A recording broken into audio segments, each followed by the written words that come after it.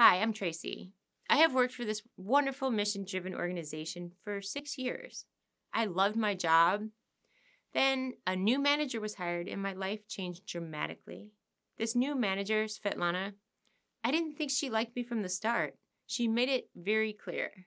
Soon after she started, the microaggressions began. The small, annoying stuff that makes you question everything you do.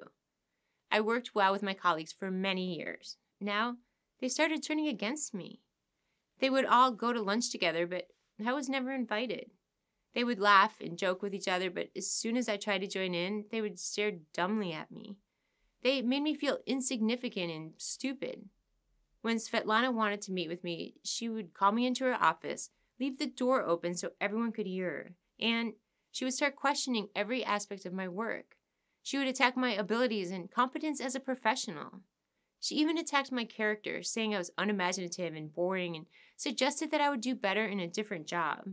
Then, as if to prove a point, she would assign a task to me, then criticize the work, and even deny that she told me to do it.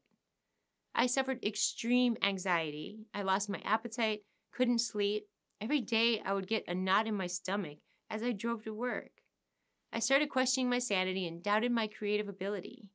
Eventually, the microaggressions grew into full micro inequities, and I really felt like I was in a hostile work environment. I didn't think I could go to human resources because it was not one specific thing. I could not put my finger on the problem. It was taking such a toll on my health, and I'm thinking of leaving the organization. Just think, I feel like I need to leave a job I had once considered to be the best job I'd ever had.